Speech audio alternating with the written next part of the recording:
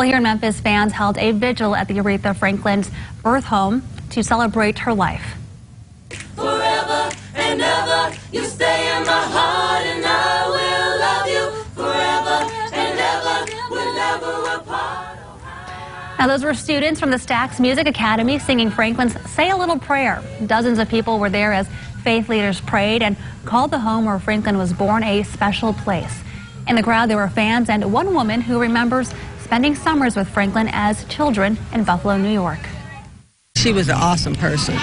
She was a beautiful person. Like I say, I wish I could have known her better, longer. She was a great role model, and I love her, so I had to come down here. I've been here 3 times already, so I had to come here for the vigil. Speakers at tonight's vigil also called on continued efforts to preserve Franklin's first home. The Queen of Soul was born in the house in 1942.